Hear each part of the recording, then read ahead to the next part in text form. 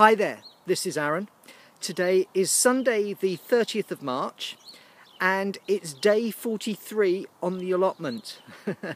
I'm down here on Sunday today because I went off to the Edible Garden show yesterday, and I do have to say a huge thank you to Sean for all the time that he spent.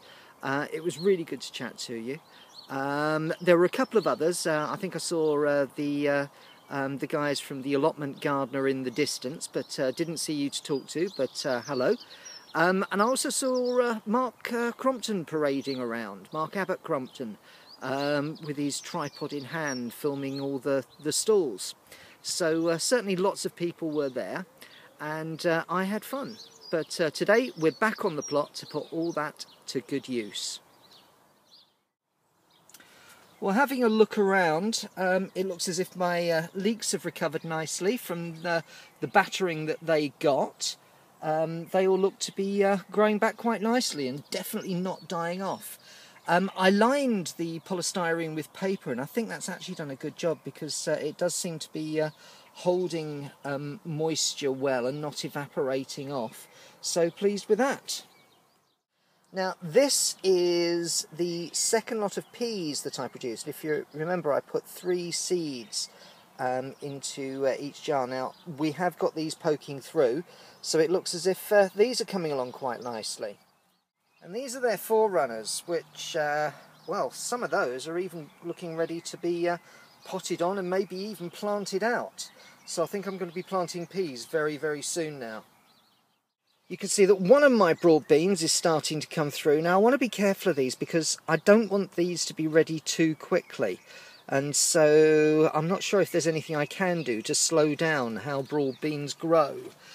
Because what I want is to pick from the first lot, which I think is going to be in May, before I put these out. So I'm beginning to think that possibly I planted these slightly too early. But we'll have to see. We'll have to see. These are some more of my leeks. I need to pot those on into pots very, very soon, because those are the ones that I'm hoping are going to be the ones that get really big. So need to look after them. Here we've got my second lot of onions, which I'm growing from seed. I've planted those in 2 batches, and actually the second batch is starting to come through as well. So I think I've timed this well. And I'll be putting those out just at the point when I pull the others up that are already outside. Now, this is my brassicas, and yeah, they're definitely starting to come through. At the back, we've got the cauliflower, which is mixed cauliflower, and then coming down, we've got the purple sprouting broccoli. Then we've got, oh gracious me, I cannot remember, I'll have to look this up, but certainly all of the rows have got stuff growing. Here at the front we've got the lettuce. Oh, that's right, after there, yeah, that's 2 rows of cabbage and then 2 rows of lettuce. So yeah, certainly something coming through on all of those now. You can even see that actually they're starting to get some cucumbers coming through from the cucumbers that I planted. So in a couple of weeks, or maybe even a week, that'll be ready to be potted on. Nothing yet from the celery that I sprinkled on top. I can't plant any more potatoes today because I've forgotten to get compost and bring that down with me, which is really stupid. But the potatoes themselves continue to chit away.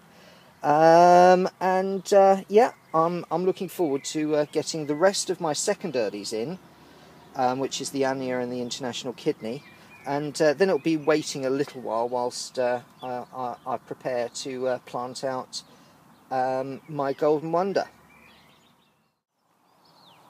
Broad beans in full flower now. Now, I actually caught a bunch of jackdaws hanging around here, you know, like a gang of hooligans. And I suspect that it was my broad beans that they're going to be after. So I need to think of that. I can't think of anything else that they would be after at the moment.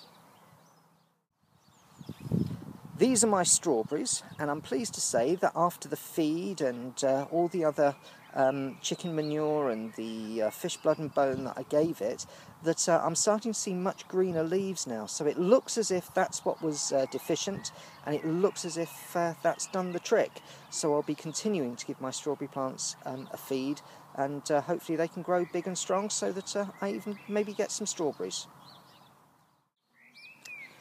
With everything I now know about Kwa or Koya, I am absolutely positive that Chris and others were right that the yellow leaves here on my garlic is down to a shortage of magnesium, which is cured with Epsom salts. The problem is, for the second time, I've forgotten to come down without the Epsom salts, which is really stupid.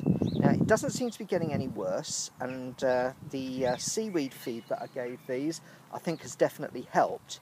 But I do want to come back tomorrow, especially just to give these a feed of Epsom salts. Here we got my potatoes, potato bags, nothing happening yet. Didn't expect there to be, but sort of the soil inside does seem to be holding moisture without being waterlogged, which has pleased me. So yeah, all going good there. My rhubarb continues to grow. Actually, whilst I was at the Edible Garden Show, I saw a lecture that talked about how to water properly, and I must say it was really, really interesting. And they mentioned rhubarb specifically, so I've definitely learned something there, and we'll be following that advice. My red currant looking absolutely fabulous, and coming into life with green leaves that have colour. I'm really, really pleased. It looks as if the feed that I gave them as well has done the trick. Now, if you look here by Cheeky, this has got the new primer canes for the raspberries that are starting to come through, and it looks as if we're going to have more this year than last year, so I'm pleased about that. My white currant is also coming into life. Yeah, those are not just buds, those are now leaves. Really, really pleased about that as well. And this is the black currant. Not a lot happening here, is there? No colour. Looks very dry, which it's been watered. I just think this one was a dud. We'll have to see. One of the things that I have ordered, this is a soil tester. And what it does is it measures the pH balance in soil between acid and alkaline. Now, I'm particularly interested in this for the bed that I will be digging for my brassicas, because they like a slightly alkaline soil. But it'll also be just interesting in general to see how the Koya or Kwa measures with and without the various feeds that I've given it, and just in general whether the ground that I've got is suitable for growing things. So let's have a look and see how we get on with that. I don't know if you can see that. What I've done is I've put the meter in to an area which is going to be sort of about root depth, where my alliums, where my brassicas go in. And it's giving me a kind of neutral. It has moved a little bit, and it's moved over towards the acid, but not by much, so it's still in the neutral area. So I'm not sure if that means that I should be adding lime or not. But I'll look it up, and I'll take readings elsewhere on the plot, and also see how that does. Another reading here, which is more in the middle, between the 6 and the 7, but still not showing amazingly acid soil. So I think that's a good thing. Well, this is the reading from my bean bed, which is slightly off 7 towards the 6, about 6.5, which I think is perfect for beans. So I think I've done that right by adding the manure over the winter. Okay, this is interesting because this is the lowest reading. This is actually on 6, and this is the bed. It's just had a feed actually, but it's the one that my garlic has been in. Now I've placed the rod down into an area where sort of the Kwa and the earth is mixed, so I suspect this is the reason why I've got a magnesium deficiency, that actually this is a little bit more acid. But this is a fun tool, and it's interesting to see how the different areas where I've planted things, what the readings are coming up as. One of the things that I did pick up at the Edible Garden Show was it was DT Brown. We're doing a deal where you could pick up 10 strawberry plants for £3. So I've put those into a little bag for them to for the roots to soak, prior to planting. Whilst I've been weeding out the onion bed, I've found this is actually one of my overwintering carrots. Now, I mean, they're all of them very, very tiny. You can see them next to my glove.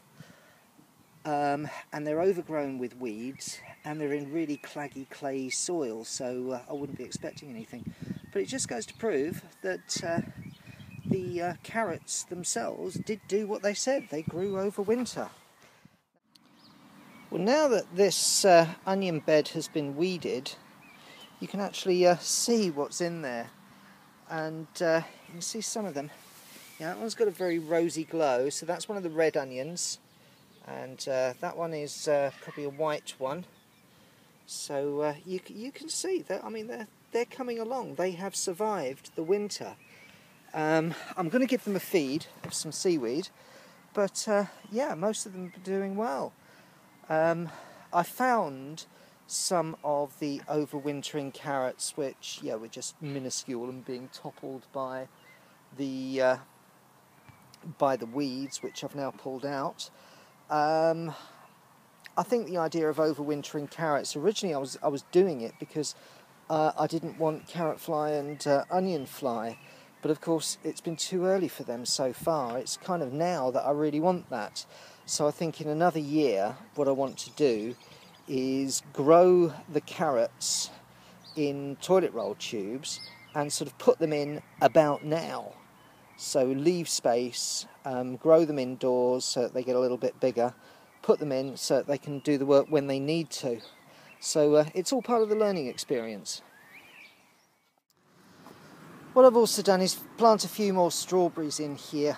Possibly it's overcrowded, but my plan is to basically move these on anyway. These are the strawberries that I got at the Edible Garden Show, and I don't know if I'm going to pronounce this right, but they are Honeoye. Honeoye? Honeoye? Not sure. It's in the top of the screen anyway. So I'll look those up. Now the strawberries have had another strawberry feed. Everything has had a feed. I'm making sure that the coir stays topped up with nutrients. So hopefully we're going to rescue everything that's in there. And with that really does bring us to the end of the day. It's after 7 now, and it feels great to be on the plot when it's still light, but yeah, we've got a little way to go before summer, so you know, I've only got a few more minutes, maybe 10-15 minutes before the light goes, and so I've got to have everything put away. Thank you so much for watching. I will see you next time on The Allotment. Goodbye.